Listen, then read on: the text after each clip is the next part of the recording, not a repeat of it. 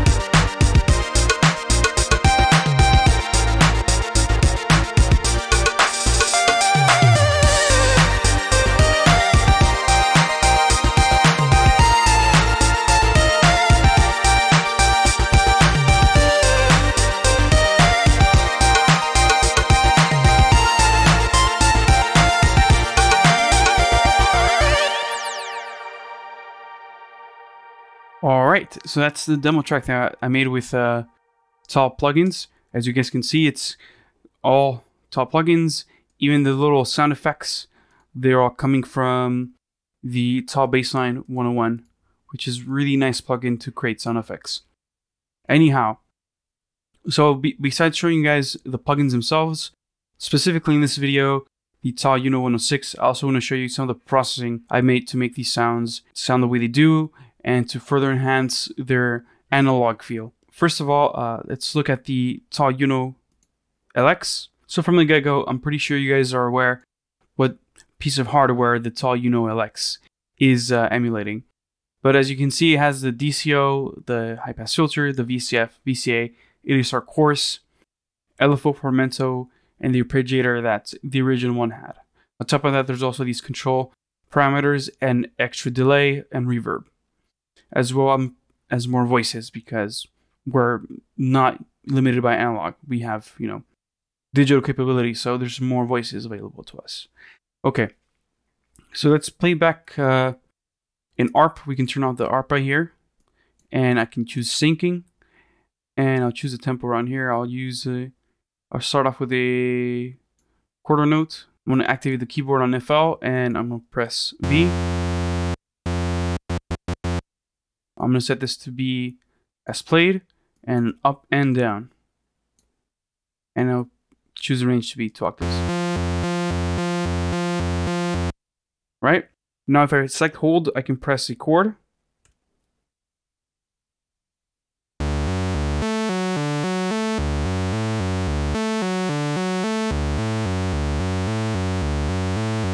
Right? And now what I'll do is I'll just mess around with some of the parameters here, like at the ADSR.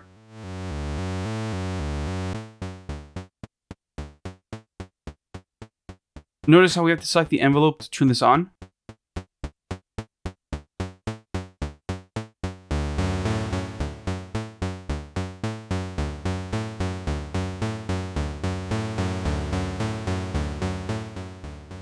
Now we have 3 different oscillators. Well, it's one oscillator, but we have 3 different waveforms we can generate.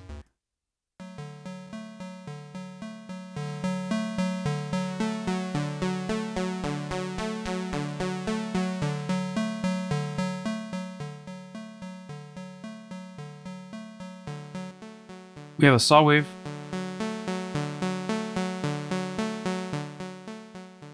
And we have a sub-oscillator square wave.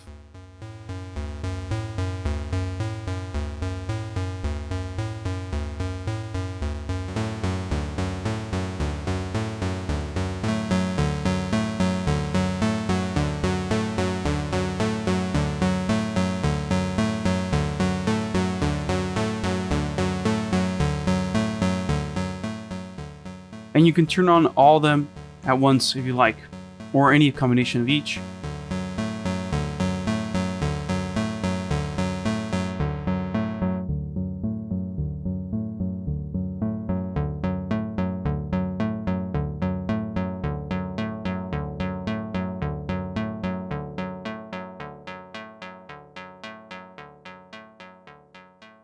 And we also have this filter that has a high-pass filter, a regular filter. It doesn't really say if it's 12 or 24 dB per octave, nor can you change it.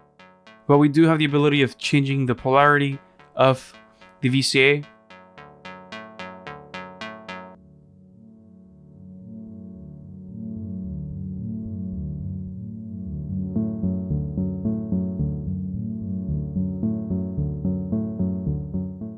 Which can create quite piano type of sound envelopes.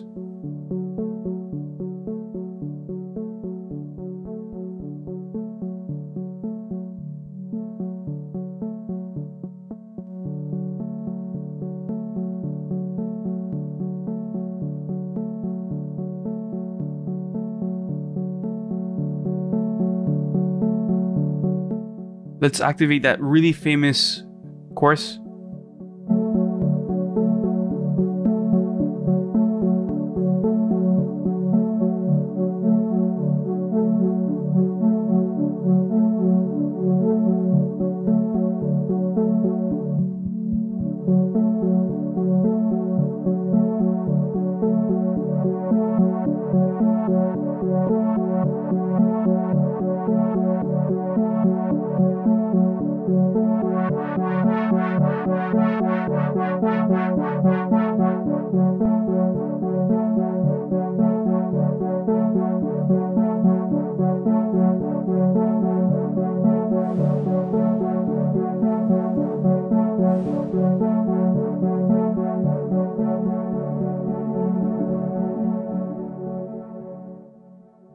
We can create some very beautiful textures. I almost lost my voice there because I just couldn't even describe it.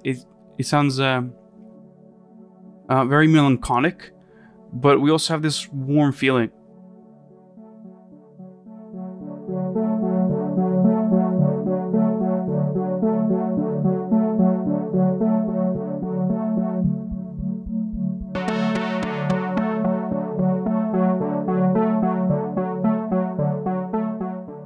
And it certainly sounds different when we change the polarity on the VCF again.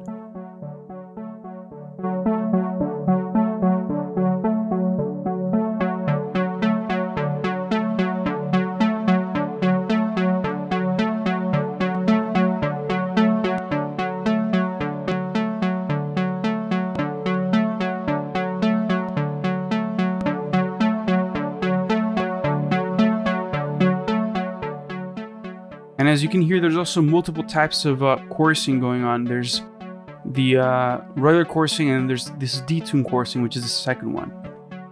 You can play both of them together or individually as you like. There's the LFO can be inverted as well.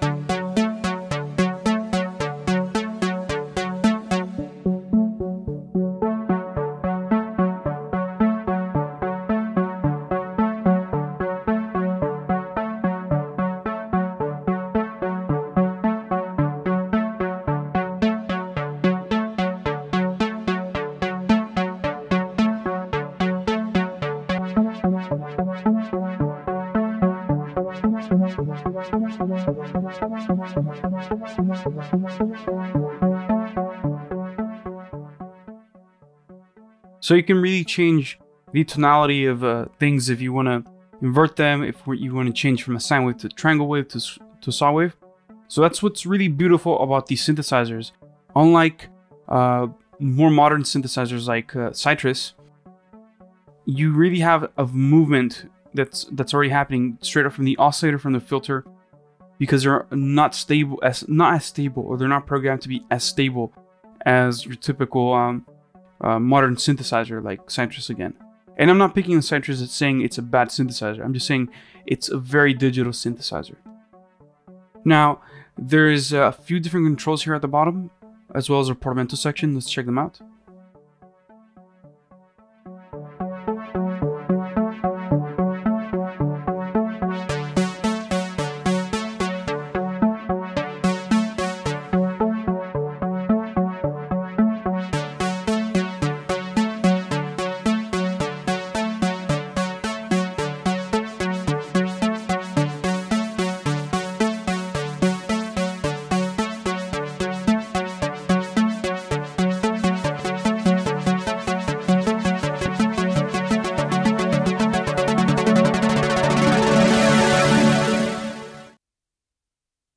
So, as you can see, there's a velocity and volume and PE volume as well. So, you can do quite a bit of damage with the synthesizer. Before we hop over to the examples of the presets that I made for the track, I wanted to show you what I said earlier, that the oscillator and the filter don't work the same as with something like Citrus. So here we have the oscillator from Citrus, and here we have the oscillator from the TAL-U-No. Let's turn off the square wave. Fix the volume to be as similar as Citrus as possible, because Citrus is pretty loud.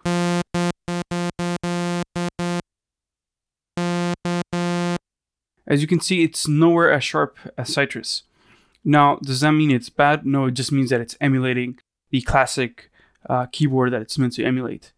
On top of that, if we use the filter,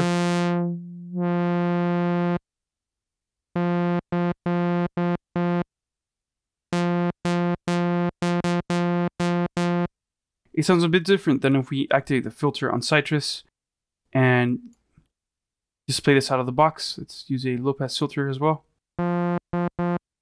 Let's do a little bit of an envelope here.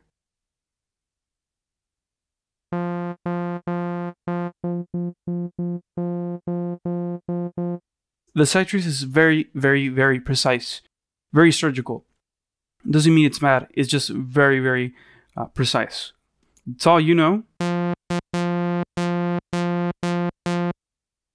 it's not sloppy, but it does have movement that the Citrus does not have. So you can kind of recreate it with the Citrus, but it's not coded into the actual plugin itself. With TAL-U-No-LX, it does it on its own. So just keep that in mind. There is something special about the plugin. So let's make this graph smaller, and let's focus on the demo track again. Let's play the individual instruments now.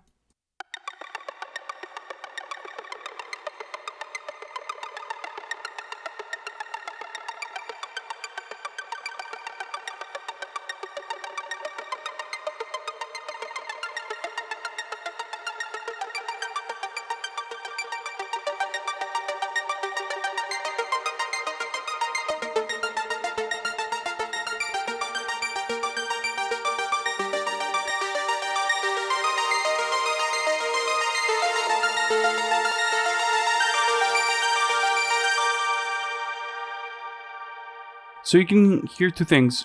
By itself, the preset sounds spectacular already. Now when I add some effects, I'm adding a little bit of saturation, movements with Gatekeeper to create this Haas effect. And then I'm using the Q3 to clean things up, to make space for the low instruments. And then there's a bit more reverb. So there's not much going on. From out of the box, it sounds quite amazing. Let's look at the drop right here. That's where it basically sounds naturally with just a little bit of Gatekeeper.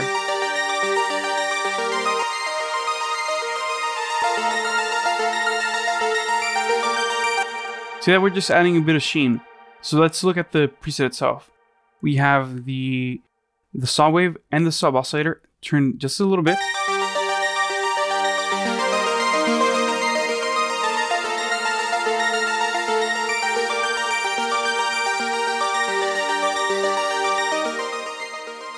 We're using a little bit of the high pass filter as well.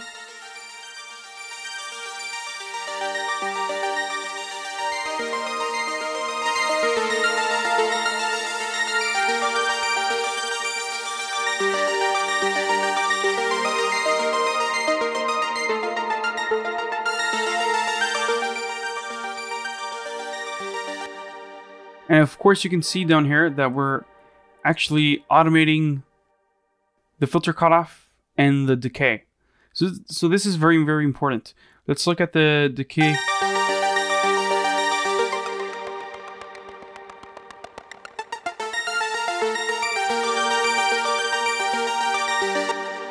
The decay itself almost sounds like a reverb. Let's turn off the reverb and the delay.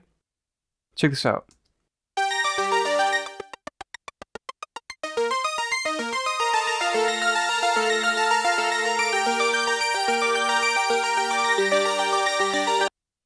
So when you pair them up together, and you make sure you have a max spliffing that's quite high, like more than what you'd actually need. In this case, I think we're playing 3 chords. So I make sure that we have more than that. We have 5. So by the time one release is closing down, and the next attack envelope is opening, it releases on time. I could also, to make sure that I'm absolutely not losing any of them, I could set this to 9 just in case.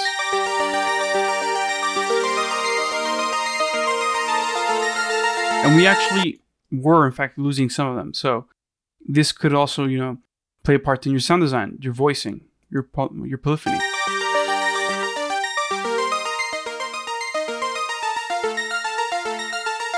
Right? And then we're using just a little bit of the PW to DCO, a little bit of LFO modulation, and I have the rate to be as quickly as possible.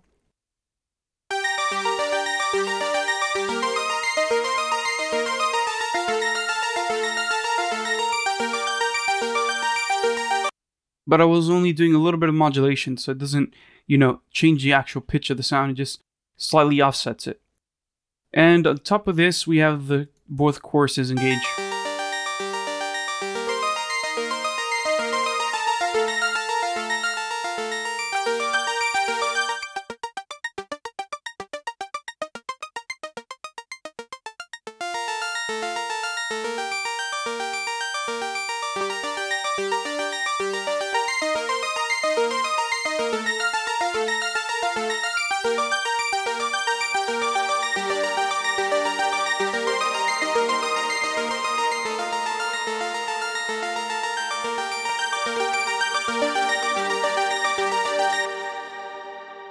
That chorus is just so essential. Even when you turn on the reverb and the delay, the chorus still is the most important effect there is inside this plugin. So keep that in mind. It's very, very powerful. Just make sure that you place things appropriately inside of the spectrum and the stereo field. Because if you're trying to do the chorusing on like a bass, it might be too much. So you want to make sure that maybe you're just using the detune one so you can still get some information in the low register that's not changing too much and, nulling itself out. So there's that preset. Now let's look at the next one.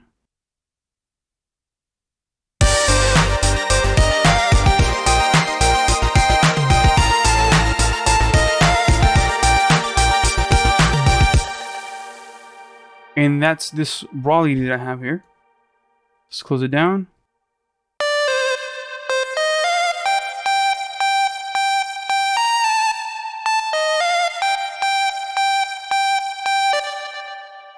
Now for this one, I'm not using any of the chorus, as you can see. What I am using though, is a little bit of the reverb to create some of that tonality. Let's remove the reverb.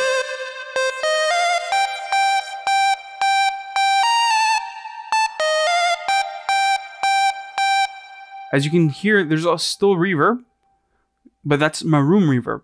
The reverb that's in U-No-LX is the one that I'm using to create the tone. So let's turn off the plugins here on my insert, and then we'll go over them in a second. It's very, very loud from the get-go. So adding a little bit of wetness.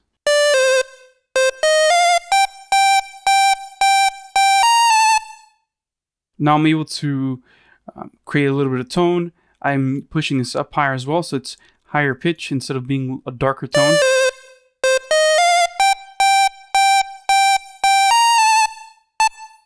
So this makes it so that the sound sounds like it's more in your face rather than further away in the mix. Now the other thing I'm using is a delay.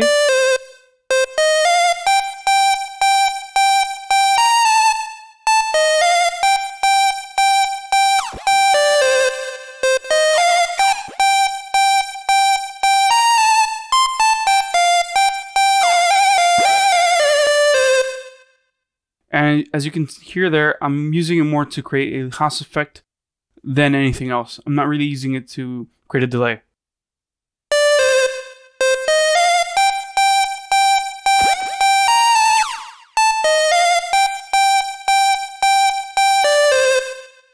But it sounds really lovely. As you can hear, we have like this tape style sounding, so it doesn't really, stop and have these weird glitches that you see in a lot of other delays in synthesizers. This is really, really smooth.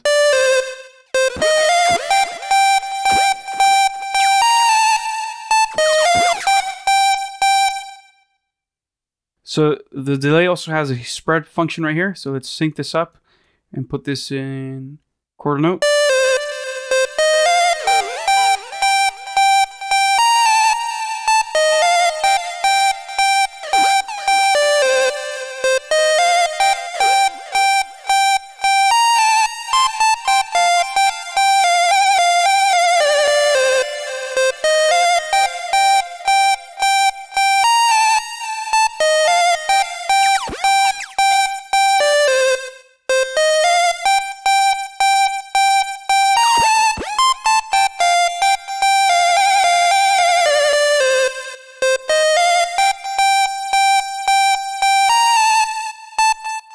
I think the 8th note delay also sounds pretty good with this preset.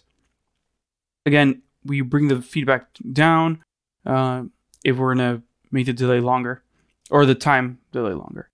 You can change the tone as I did here. Again, I wanted it to sound more present, so I made sure the tone was higher. Let's return these to the old settings I had.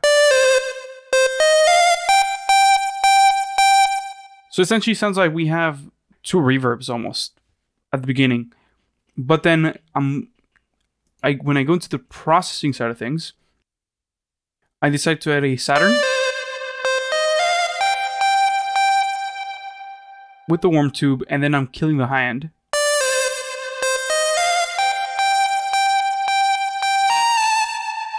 Not because I want to kill it, but because I know that it's going to be maybe too much, and I already am pushing a bit of saturation with the band 1 and mid band right here.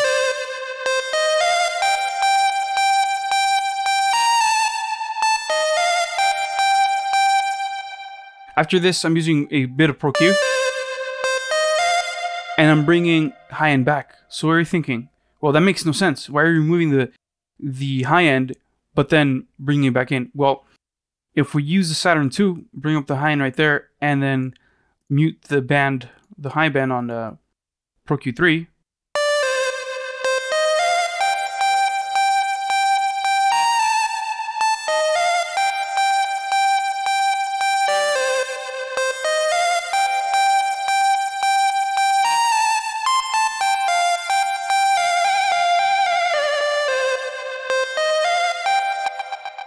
it will not sound nearly as smooth as when you have the Pro Qs turned on.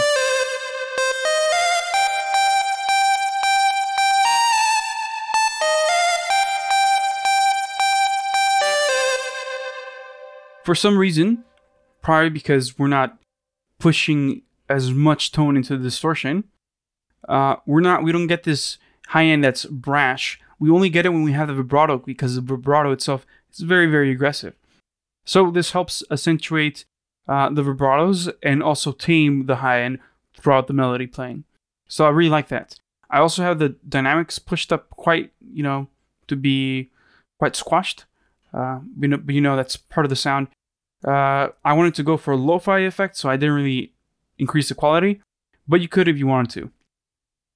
Then I add a reverb, and this is the room reverb, the one that's quite long. It's more like a hall. And then, pushing the stereo width quite high. The decay rate's a little bit low, but I'm also pushing into the chorus. So we get a pretty nice sound.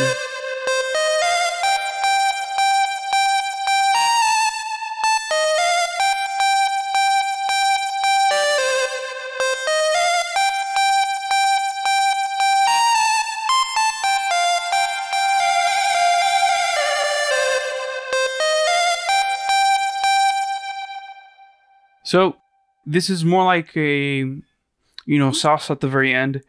We have a fruity balance to control the level because when I'm playing throughout the track, I want to make it seem like if the sound is coming from a place that's further back, and then I automate that in, as you can see here.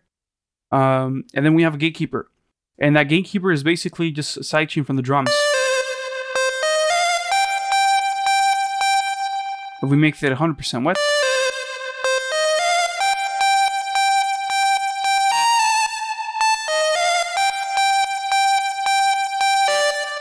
that's very, very present now. Let's introduce the drums here.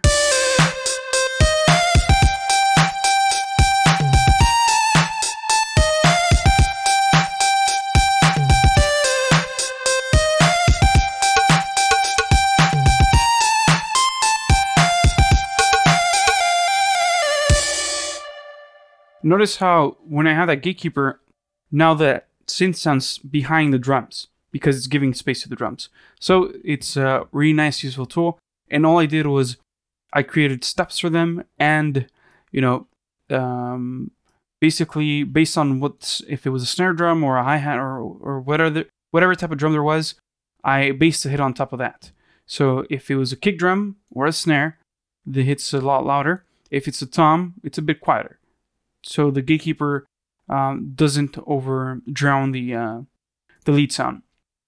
Okay, cool. So we have the two main instruments. Now we have this respace.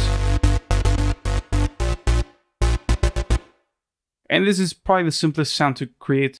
I have the two square waves turn on, and then I have a bit of noise.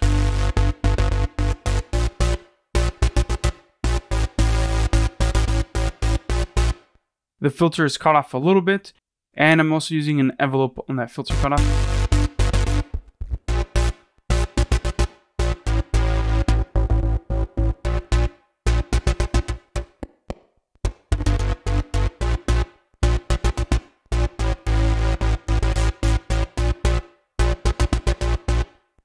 So we're creating a little pluck, but still sustaining part of the bass.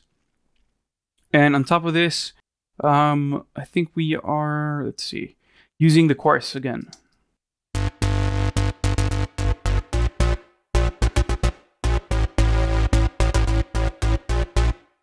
Now, to make sure that my bass doesn't, become fully mono or mono incompatible, I'm using a mono filter right here.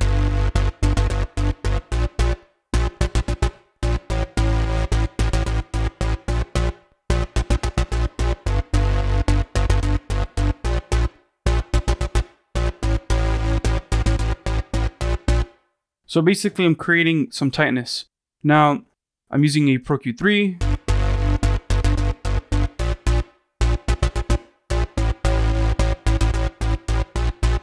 To make sure that we're getting rid of this this boxiness. And I'm using a fan favorite, the Fruity Distortion. Probably, not your most high quality distortion, but it does a trick for here.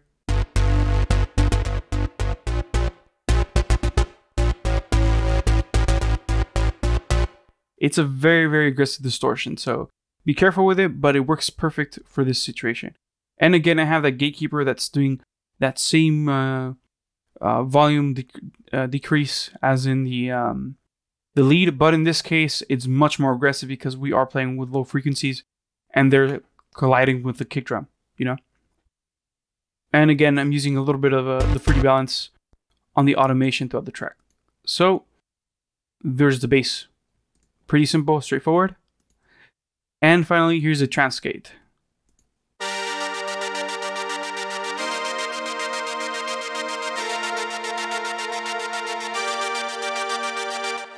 Now these gatekeepers are not creating the transgate itself. That's created with the LFO inside the synthesizer itself. But these gatekeepers are here to create some movement and to get the synth sounds to get out of the way of the drums.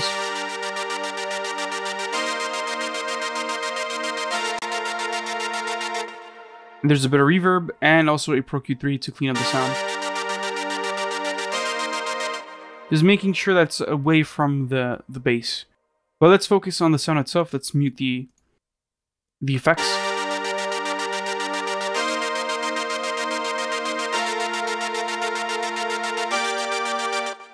And what's creating the gate sound here, it's straightforward. It's the LFO. We have this at 16th notes. And we have the modulation pretty up high. Let's play back.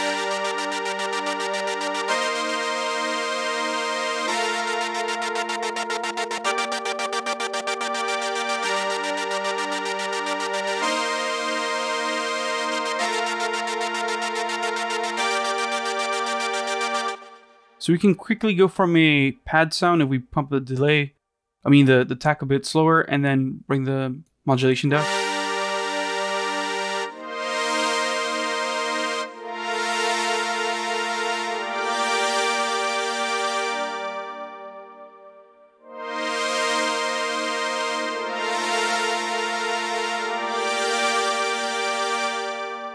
But in this case, we're bringing the attack shorter. And while we're keeping that tone because we have the filter down and the high pass filter up to create space for that bass, what I just have to do now is use some of the modulation.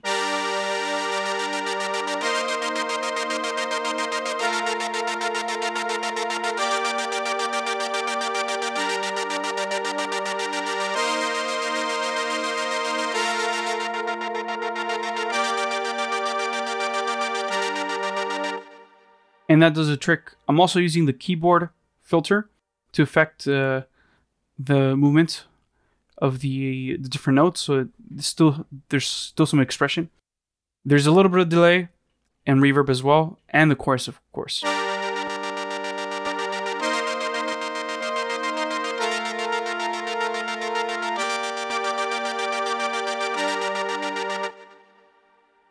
I just really like that second chorus. It really sounds nice and detuned.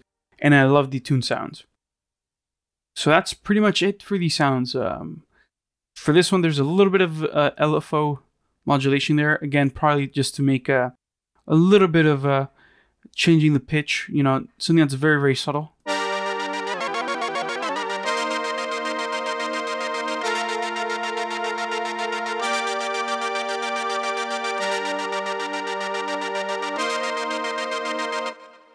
You almost don't notice it.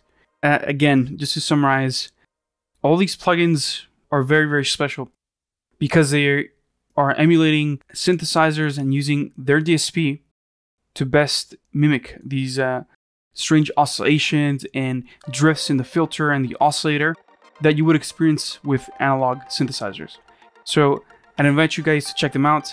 Very, very, straightforward synthesizers.